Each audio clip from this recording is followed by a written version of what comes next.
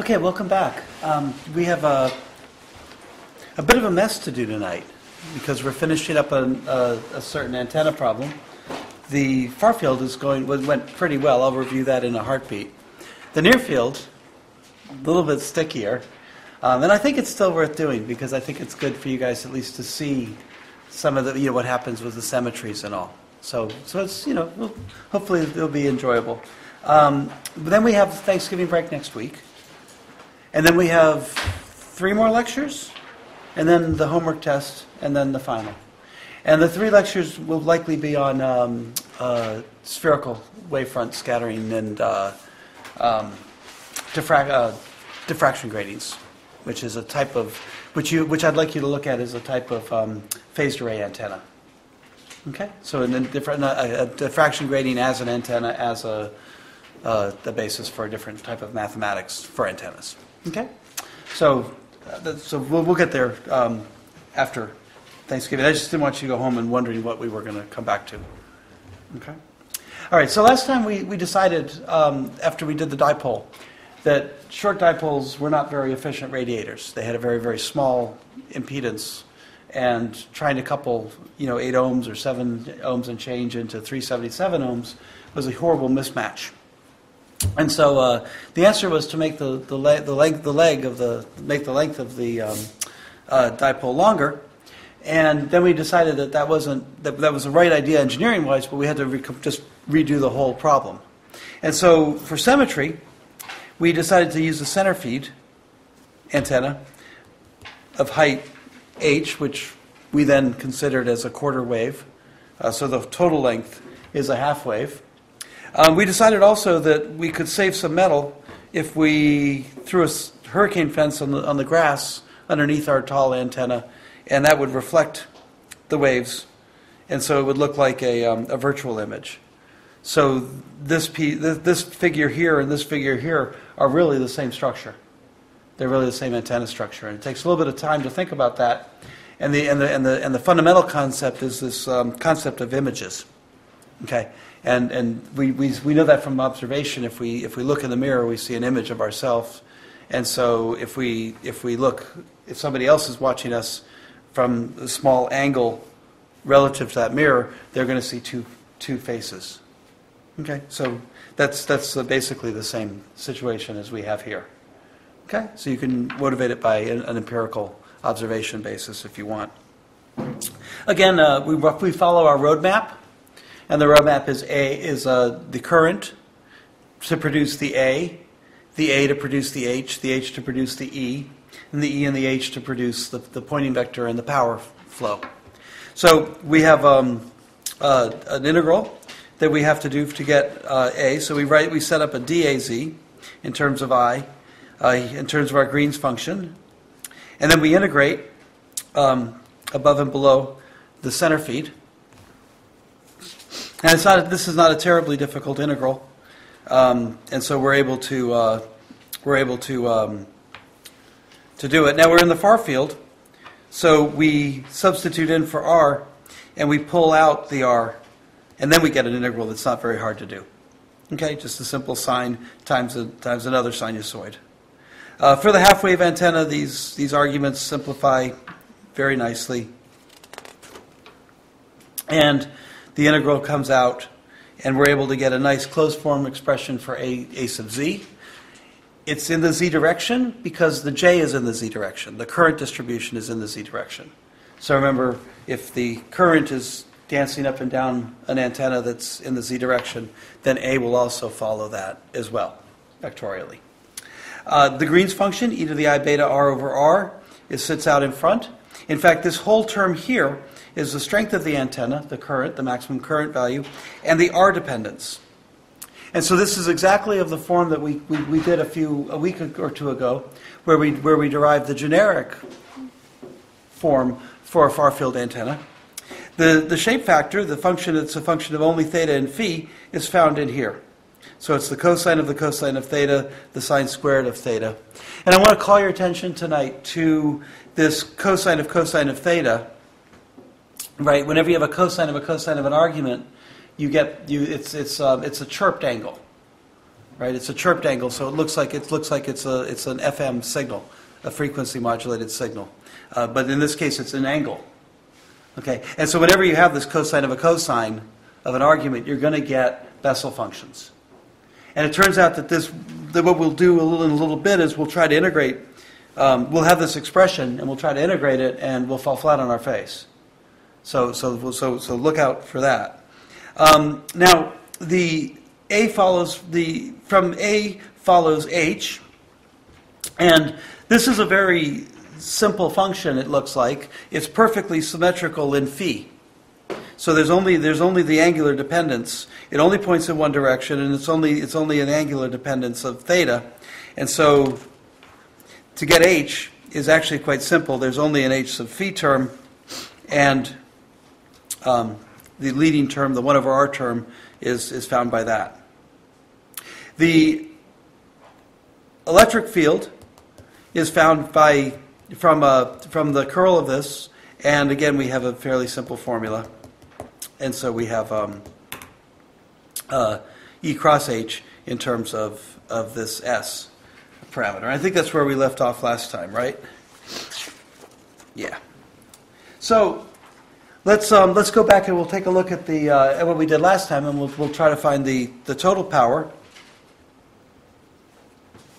and that's just going to equal the integral around a closed surface of the time average value of S. And when I write this down, I'll get eta I max squared over the 4 pi.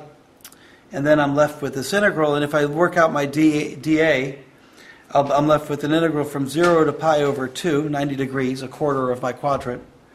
And I have to integrate cosine squared of pi over 2 cosine theta over sine theta d theta. And because of this, because of the presence of this cosine here, and frankly speaking, also because of this presence here, the fact that I have this and this gives rise to a very, very difficult integral. You approach this either two ways, numerically, or you create a special function. This integral is so special it has a name, Ci of x is equal to the integral of x to infinity of the cosine of v over v dv, and the SI integral of x is the same thing, but the sine of an argument v over v dv. And if we do this out, then we in fact do better. Remember that eta is the 377 ohms, so we can gauge what this factor gives us, and this average power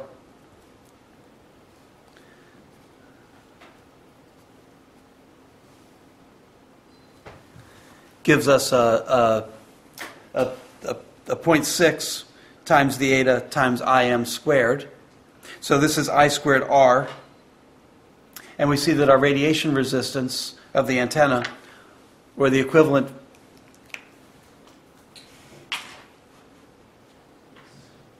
amount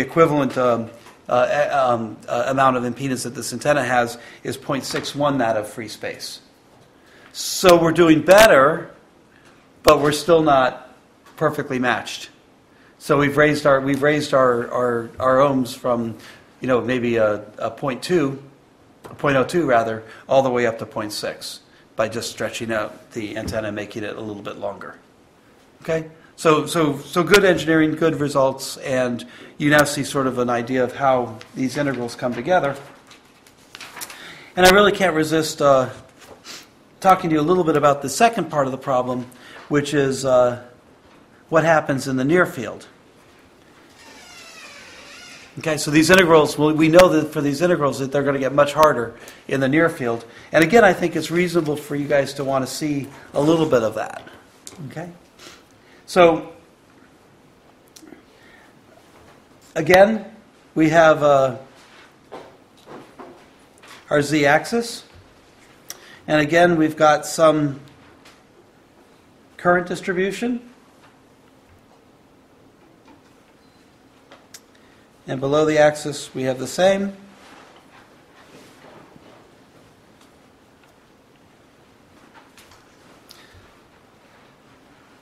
Height of h. And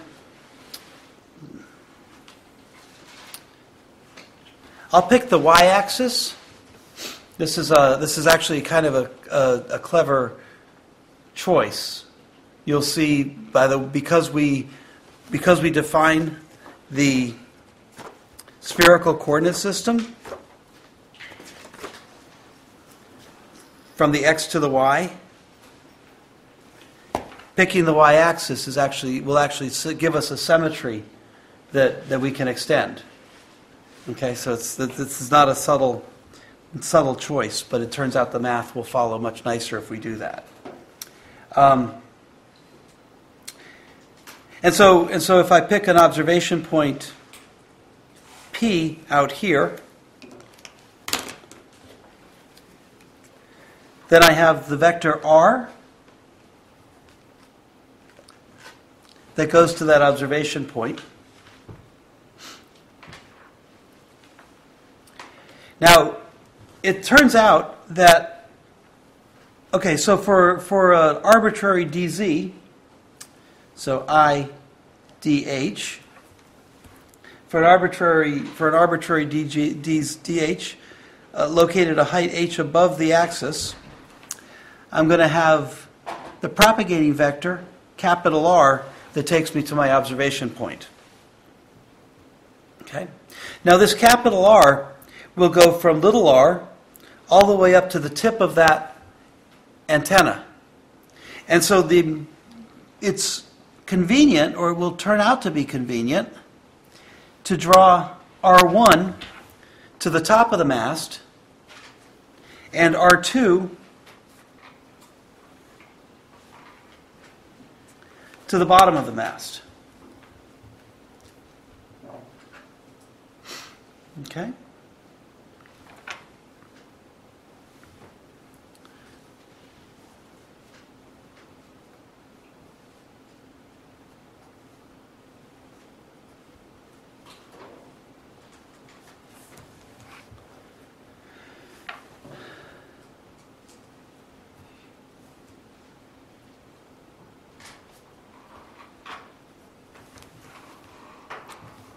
Okay, so we have perfect symmetry with respect to phi. If we're in the y-plane, then we'll be at phi equals 90 degrees. Okay, so it's almost like a two-dimensional problem, and its spherical coordinates will be fine. Okay, that drastically improves our lot on this. The current distributions, I think this is the same as we had before. I max sine of beta times h minus h, and equal to Im sine of beta h plus h. Okay, this is for h greater than 0, and this is for h less than 0.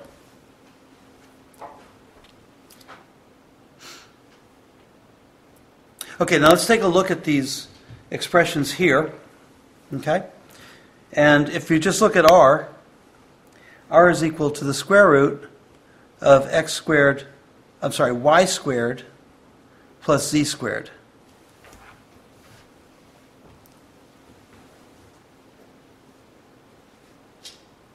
This capital R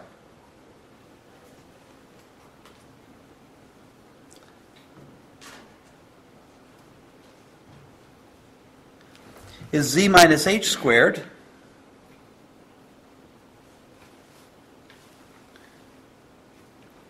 plus y squared.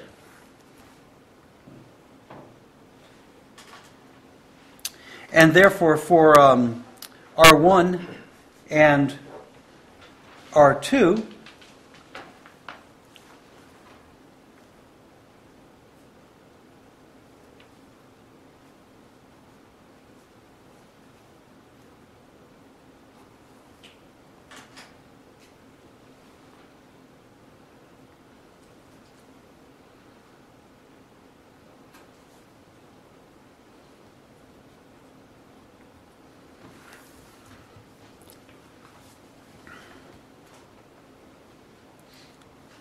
Okay.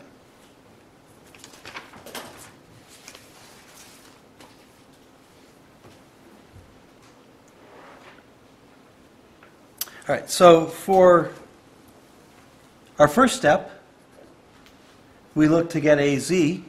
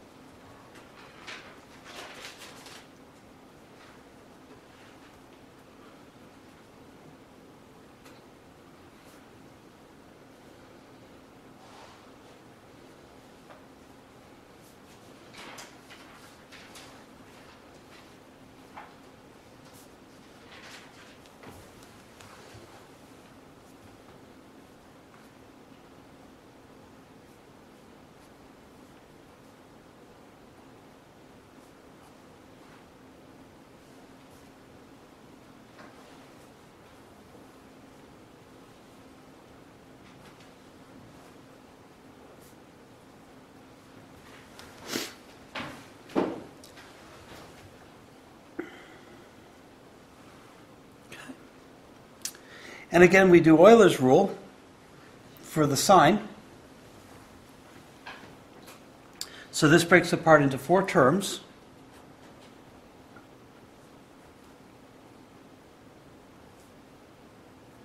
Notice that Euler's rule has a 1/2 in it, so the 4 becomes an 8 in the denominator.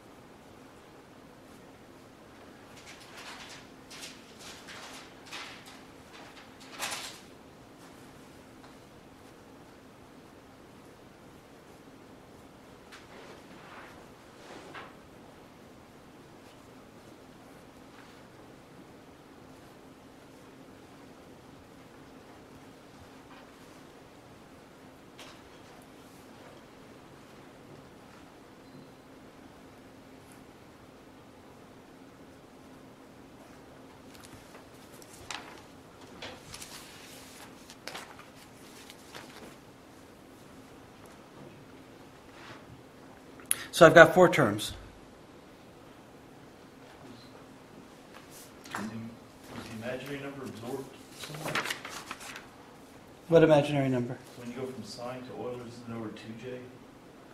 Oh, no, it's just left out of my equation. Sorry about that.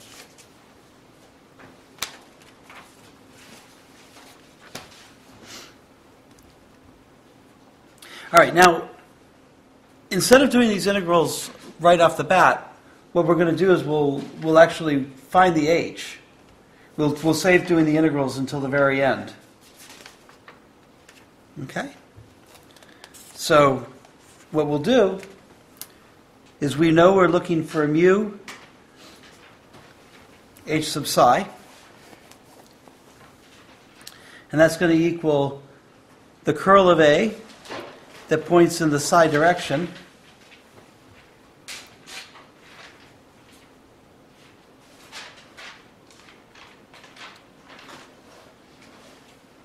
now. By picking this here, we see that the psi direction is actually in the x direction, right along this one plane. Okay? So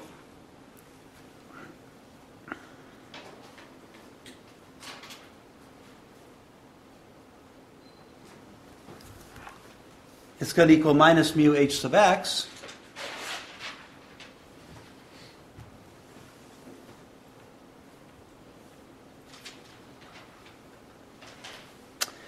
And we're going to take the derivative with respect to z, and that's in the r direction.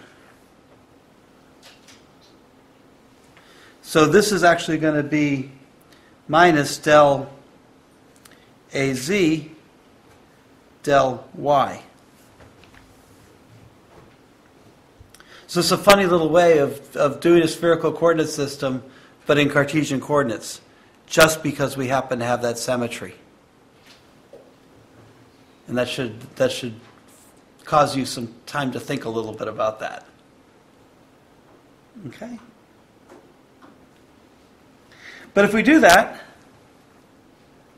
then we're able to find an h sub psi. And again, we're writing this in terms of 4 integrals.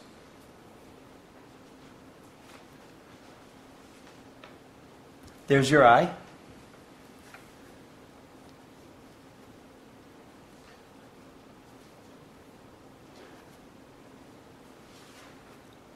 Interchange the order of integration and differentiation.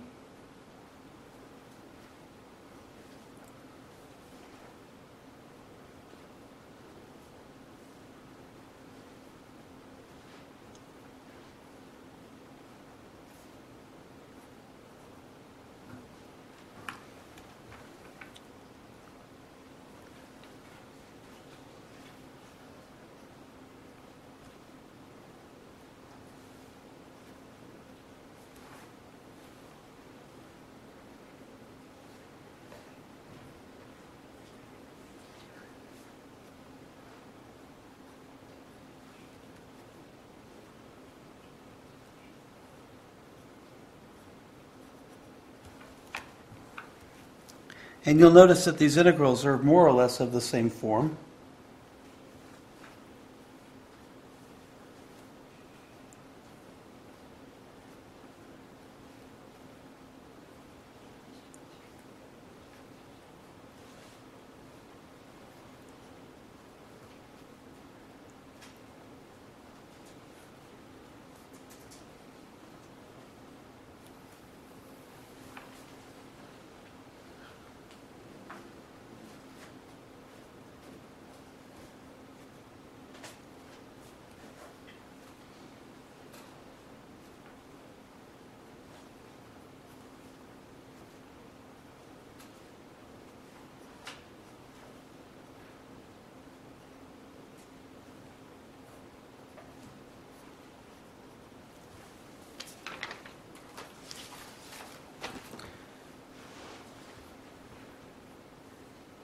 So what I'll do is I'll focus on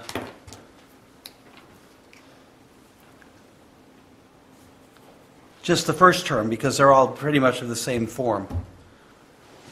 And I won't bore you that much, or I won't try to bore you that much.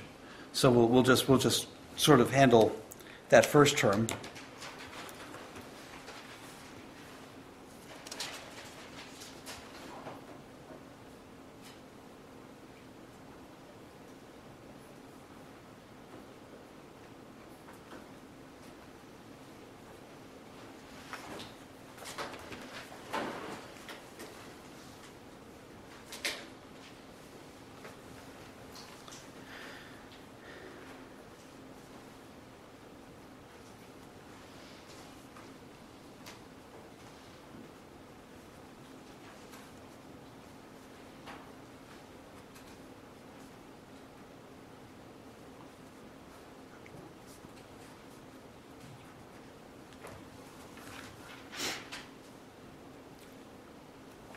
Now taking the derivative,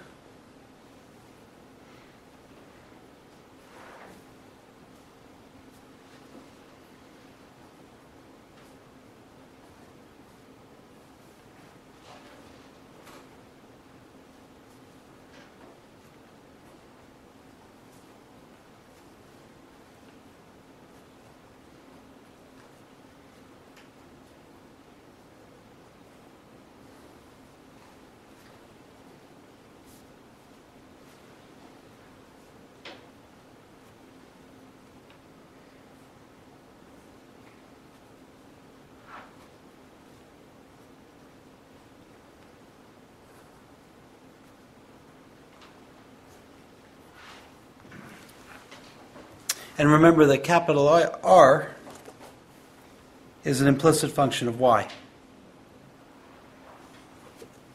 So when you take d by dy, it's a chain rule.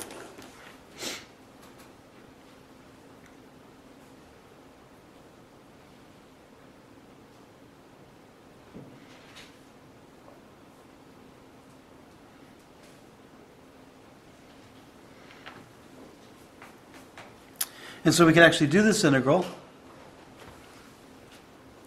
The sinusoidal current distribution helps us do that.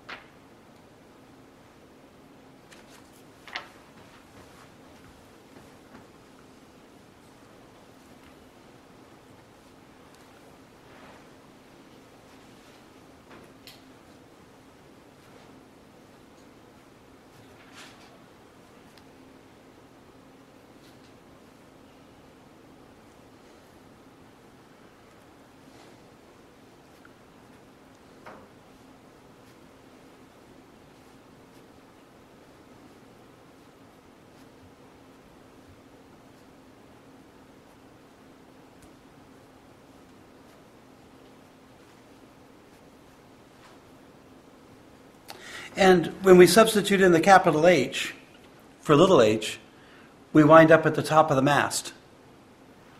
And so we're able to write things in terms of the vector R1. Okay? And as we go on, we'll see what that means physically. Okay? So that's a nice mathematical expression, but as we'll see, that's actually going to give us a physical interpretation of what this antenna is doing. Okay? So I just wanted to point out that doing the integral and substituting it in is what gives us the expression of R1 into the equation. Okay? All right. A little bit more simplification. Still just the first term.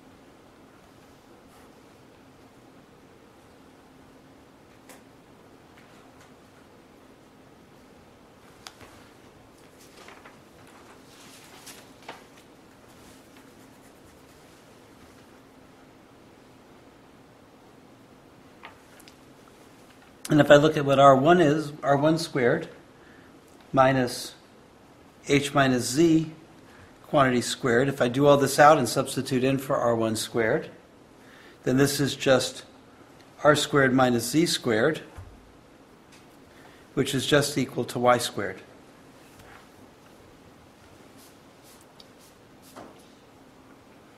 So working back to the definition of what R1 squared is,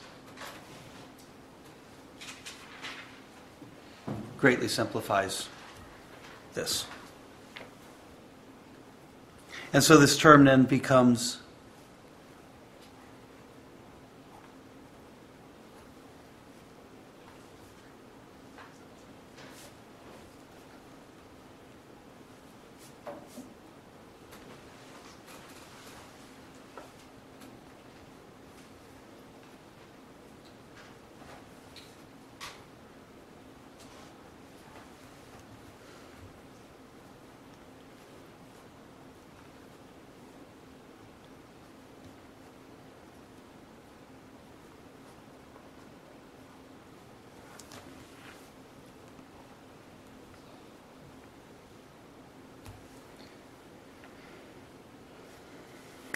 And this is term number 1.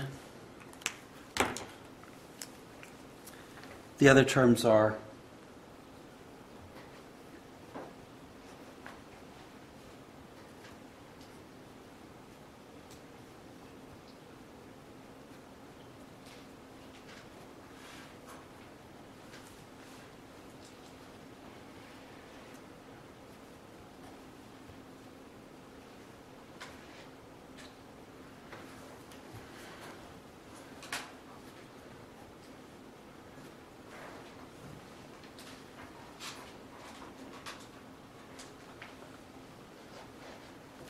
term 2,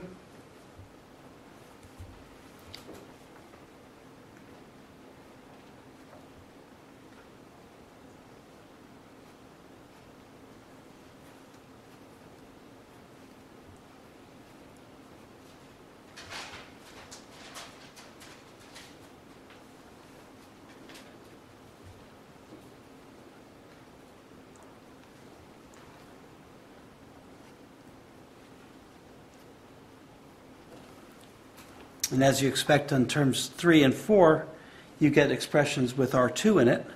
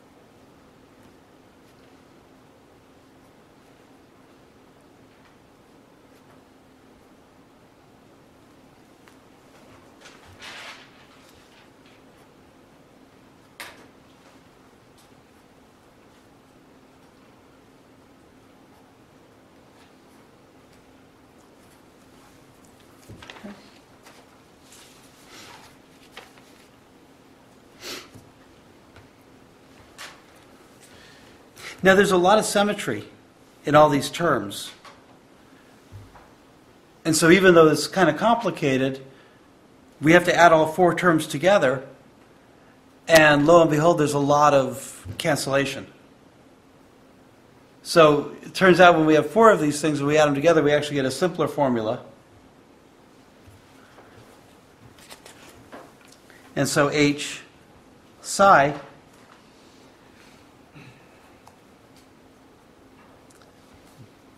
there's your I.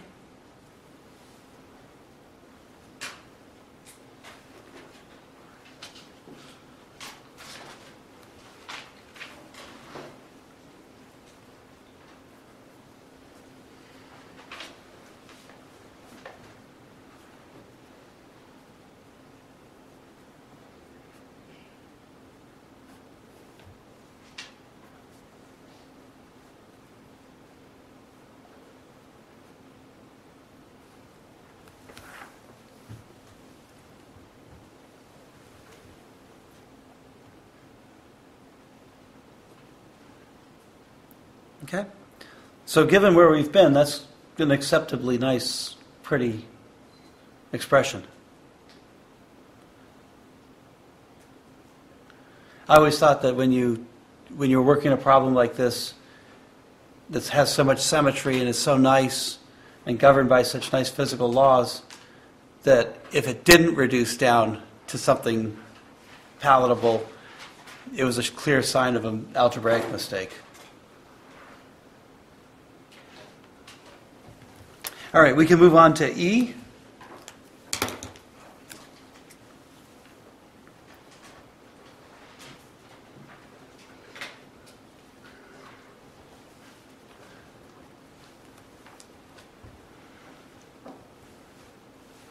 And again, we're in the x equals 0 plane.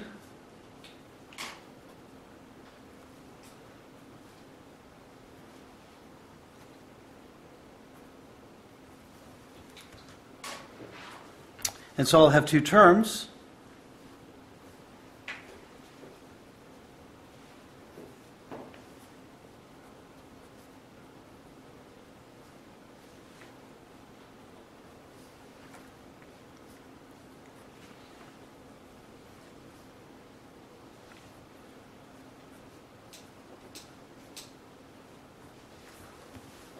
an EZ term and an EY term.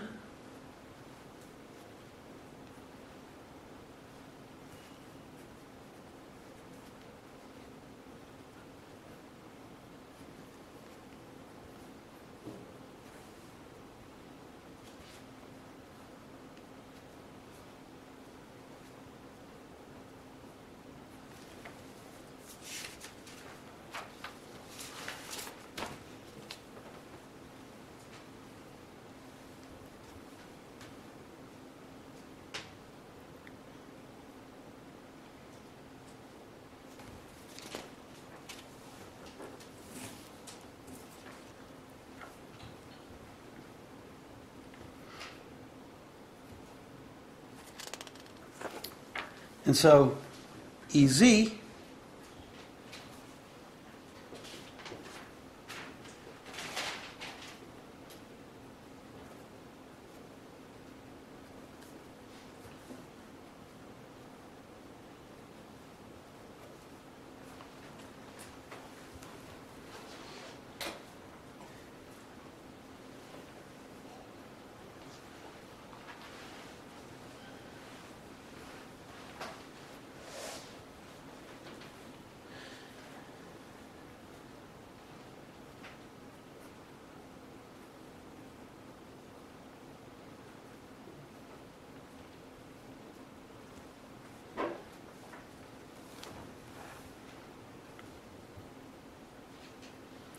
And if I clean things up for this Y and these R's and get it back to our coordinate system that we like,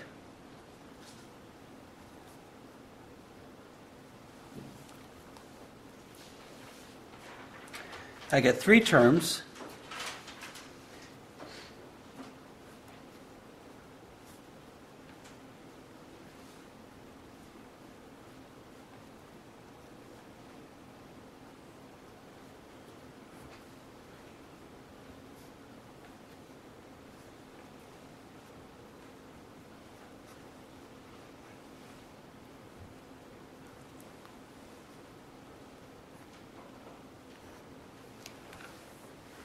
And that's from my EZ.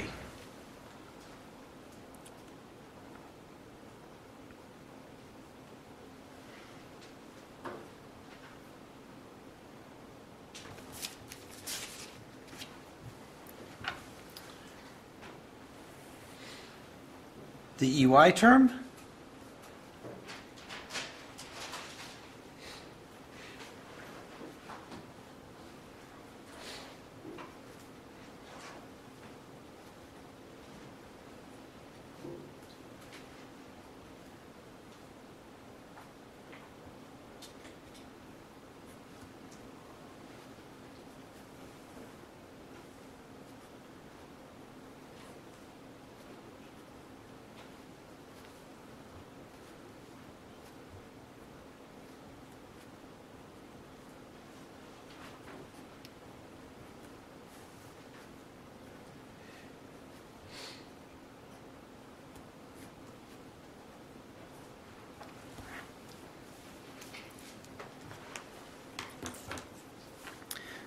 gives us something not too dissimilar. Factor out in front of this term, factor out in front of this term, and a factor out in front of this term. So let's take a look. The EZ is a cleanest expression. Let's take a look at these three terms. 1, 2, 3. And then let me draw the antenna again.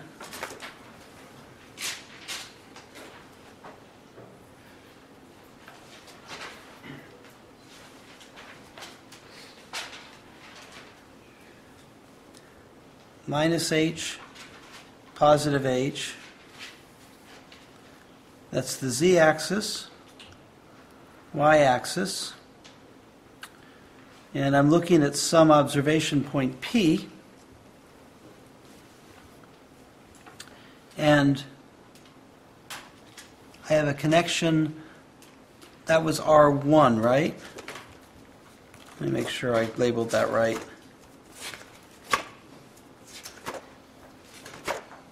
R1 is from the top of the mast. R2 is from the bottom of the mast.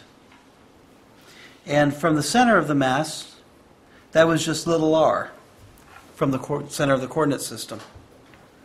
Right?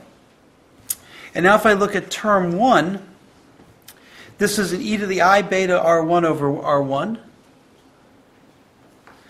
That's as simple as can be. That's the Green's function for something that sits at the top of the mast. And a Green's function is just a spherical source.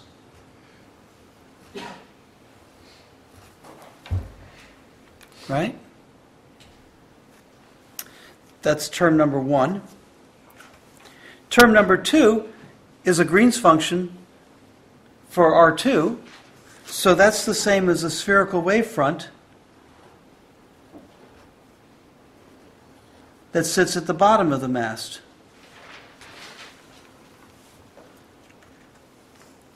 Now I've got this phase term in here, 2 beta h. I've got this phase term in here. Oh, actually I should look at this guy here. I have this 2 beta h here. But this just controls, this will go from -1 to 1. This can, depending on what beta h's resonance is. This piece here is the Green's function that sits at 0, the origin. So again, I've got a spherical wavefront that sits at the origin and radiates out. And so now we can interpret what this antenna is doing as the interference of three phased spherical wavefronts located at the edges of the antennas, of the metal. Okay? And this is a ramification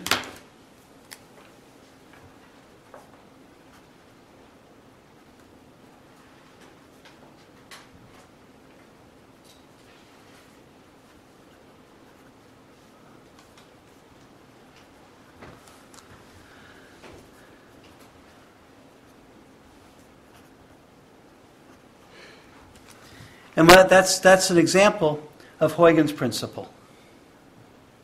Okay? Where Huygens principle is if I have an aperture, I line it or I smear it with spherical wavefronts, and I adjust the strengths and I adjust the phases of the spherical wavefronts in accordance with the incoming wave or the outcoming wave. So if I want to look at a horn antenna, for example, I can build on these Green's functions, I can build on these spherical wavefronts, and I know where to line my aperture with. Okay? And it's really interesting that Huygens came up with this, the spherical wave function approach. He came up with Green's functions, basically, and the convolution integral of waves function much before Fourier, before advanced mathematics, before Maxwell, before any of those chapters of electromagnetics. So I just imagine Huygens was Dutch, right? And Dutch is known for a few things, among them canals and beer. And so I just imagine Huygens sitting there, contemplating the propagation of light, and taking a beer bottle and throwing it into the canal water, and just watching the ripples spread out, and then maybe taking 2 beer bottles and throwing it in there, or in this case 3 beer bottles, one at the top, one at the bottom, and all, and then the interference from the waves is what forms the constructive and destructive interference at the observation point. Okay.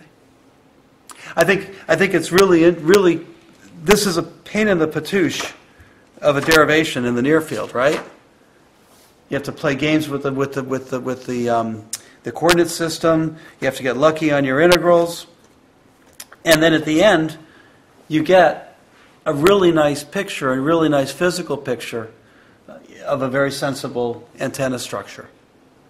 Okay, And that's where we're going to pick up after Thanksgiving.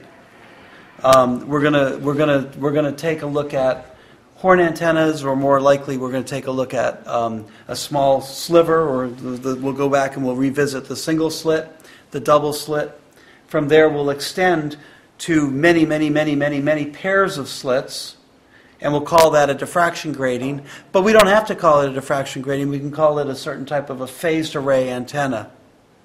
And so we'll build up from this picture of mostly in the optics as examples, but more to the point, similar antenna structures.